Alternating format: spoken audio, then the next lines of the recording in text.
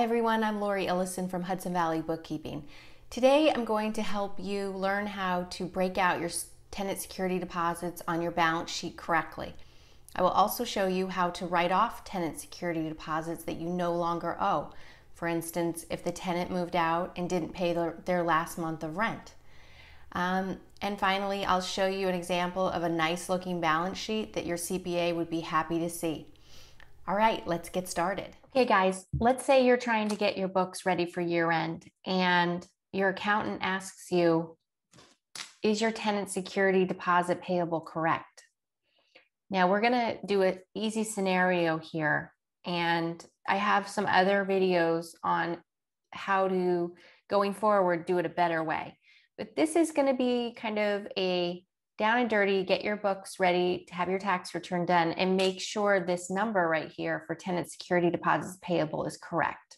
Watch the other videos to learn how to make an item and things that are more detailed going forward. Okay, so right now, how I want to play this out is, let's pretend that you had 5 tenants and each had a $2,000 security deposit. Okay, and now let's say that 2 have moved out. So you really only are holding security deposits for 3 units and you have 2 vacant units as of December 31st. So the question is, how do we get this from 10,000 to 6,000? And what do we do with that 4,000 that happened? We're also going to assume that you did not pay those other 2 tenants their $2,000. So 2 tenants at $2,000, $4,000. So what probably happened is they skipped out on their rent, and now you're allowed to use that security deposit. You're allowed to take it out of the security deposit escrow account and move it into your operating. Okay, so I will show you how you fix your books for year end. And then, like I said, watch the other videos on security deposits for how to do a better job going forward, or to work with your bookkeeper or yourself on how to track this better. You really don't want to have just a blanket 10,000. I prefer to see each unit, okay? Okay, so I went and made some tenants, 1, 2, and 3. I didn't make the 4 or the 5. But the first thing you would do is you should make sub-accounts under this tenant security deposit payable. Now this is a demo file and I did some other things for 2021 in another YouTube. So just ignore those because we're running this report as of December 31st, 2020 in the thought that you're trying to get ready to get that tax return done. Okay. So the first thing we would do is, see, we have A, B, and C. That was for a different video. But how would you do this? Now, remember, in our scenario, you only owe 3 people money, okay? Okay, so the first thing you're gonna do is, we're in the chart of accounts. We're going to make it a sub-account of our tenant security deposit. And we are calling these tenant 1, 2, and 3.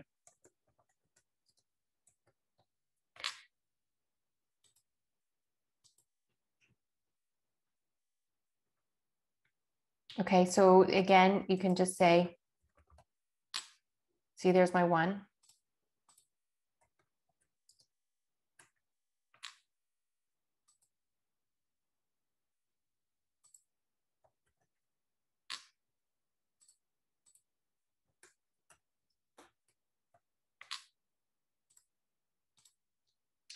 Okay, so now this number has a 2021 number on it. But what we're trying to do is, in your parent account, and I call them just baby accounts, right? Because we call them parents, so then that would be the baby. We want to move money from this parent. It's so annoying when it does that. So we want to get it out of here. See, we have 2025 in a baby account, and then we have 10 just sitting up in the parent. So what's an easy way for someone who is not an accountant or bookkeeper and does not understand journal entries? What I would do is go into tenant number 1, who we said we owe $2,000, click view register.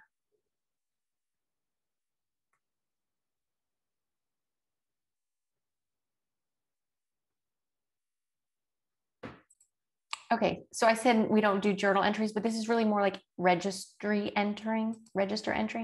So you're going to click journal entry here, but you can think about what you're trying to do and it's not so difficult, right? So we are posting, we're going to increase our tenant number 1. That's where we're at. We owe that security deposit. So tenant number 1, security deposit held. So we're going to increase this account by $2,000.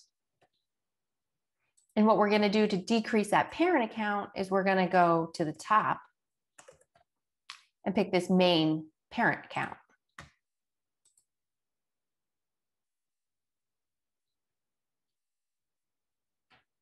Back to the chart of accounts. I have a little list here. We did number 1. And then we'll go to, see now number 1 has 2,000. Now we'll go to number 2. We'll add the journal entry. Make sure you're doing it for the last day of the year because we're fixing 2020.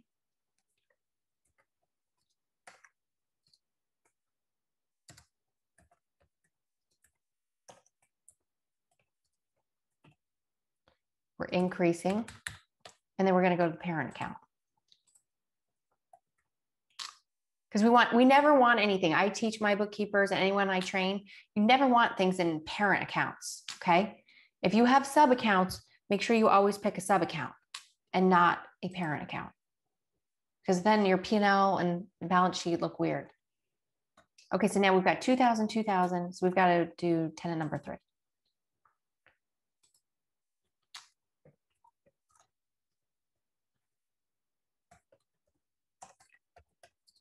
It's always good to put notes because what if I'm doing tenant number 3s, but I actually put it in tenant number 2? I'll catch my mistake when I look, at a report.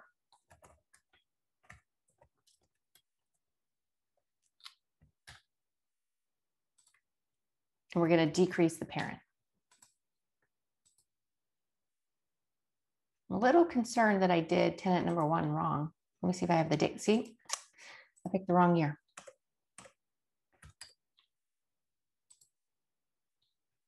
Okay.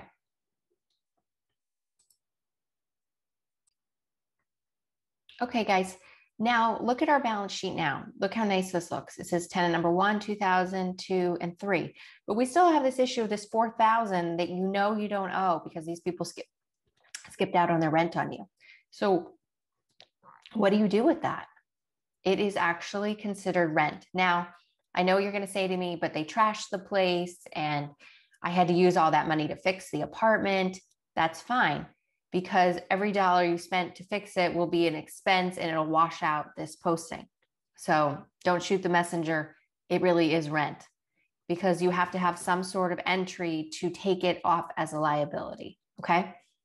So what you should do, and I show this in my other videos, is you should be keeping an escrow account and then you're operating. Once it's determined that they have left and you're not going to pay them anything out of your escrow checking, you would transfer this money into your operating account. And then you could pay for the expenses to rehab the unit. Okay. Once again, that's in full detail on my other security deposit video. This is more of a video just on getting ready for your taxes, cleaning it up, and fixing your balance sheet. Okay. You should also always, I think, keep a Google Sheet or an Excel spreadsheet regarding your tenants.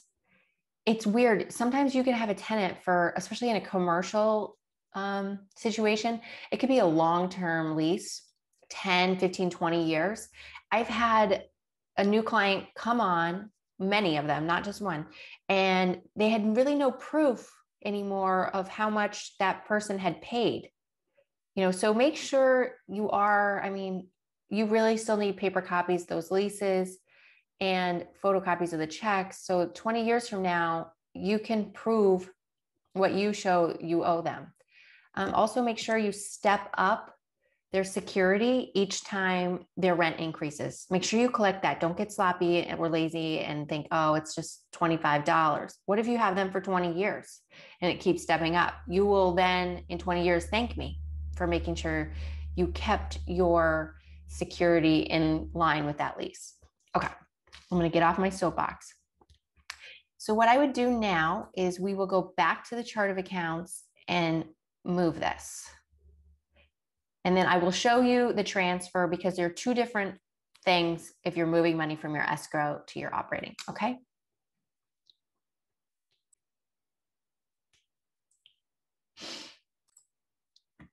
Okay, here we are in our tenant security deposit payable. We know we have $4,000 that we need to get out of there.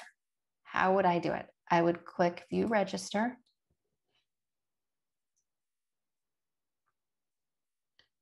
Okay. You're going to add a journal entry as of 12/31/2020. Do 2 entries. Don't try. It's always best to do everything individually. Okay. Reduce liability for tenant number 4, broke lease early. Okay. Then think about it. This is why I'm not having you do journal entries and I have you go on the register, because you can just think in your brain, like, which way do I need to do this, right? So we want to decrease your liability. So we're going to post in the decrease section and we're going to say $2,000. And then I know, don't kill the messenger. It is rental income. But anything you, and I'm not going to, we're just hitting regular rental income. I didn't make sub accounts. That's like in my other video as well. Anything that basically they may have been there for their last month, or maybe they didn't pay you for months and months and finally left. That it's just, you're only claiming rental income for the $2,000 you were holding. And then anything you had to pay out to rehab the unit, you get to expense that. So make sure, you know, you're capturing all those expenses.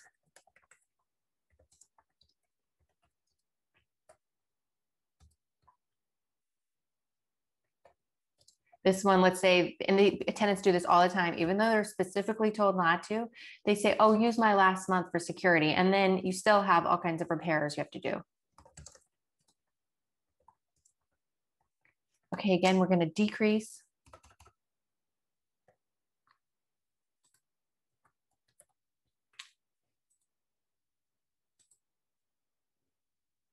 Okay.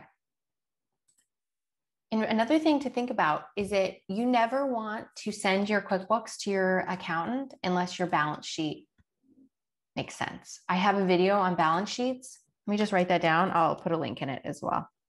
And it's just how to read a balance sheet and it, like, not let it scare you. It's really not that hard, and you should become, this is one thing I say is more important than checking your profit and loss. And one accountant taught me a long time ago that your books are not right if your balance sheet is not right. So always work on the balance sheet.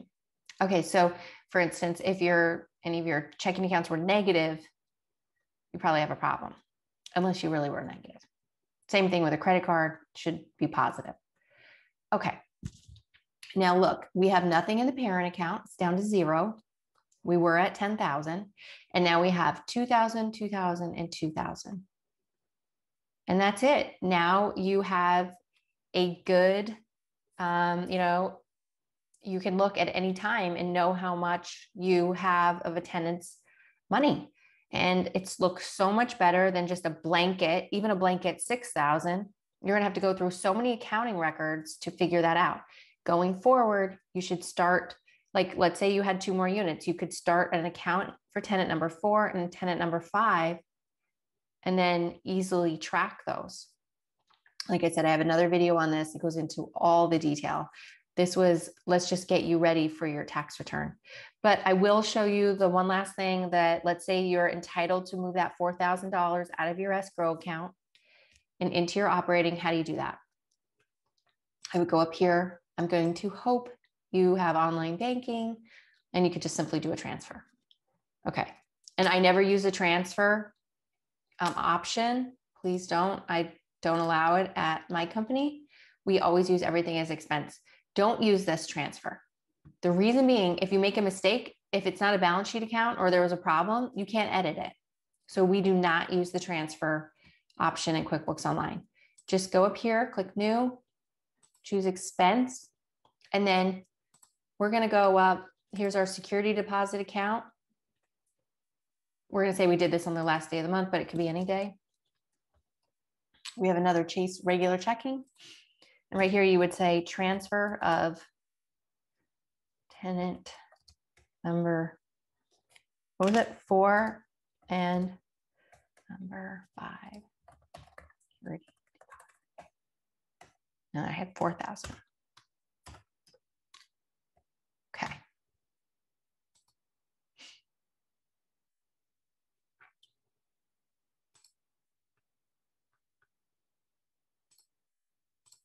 You're probably going to be cash basis. Okay, so again, here we go. And then here we moved money out of our security deposit and into the checking. And you can see the transaction here.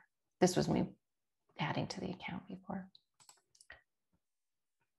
Okay, guys, so this is how you would fix at year end and make sure your security deposits match what you really owe. Depending on your entity structure, you know, this is really important that this is recorded and reported correctly to the IRS. So this is a good time to really go over your list and assess not only is your balance sheet correct, but do you need to collect more rent from some of your tenants? And have they not been paying the step up that's set in your lease? I see that forgotten quite often.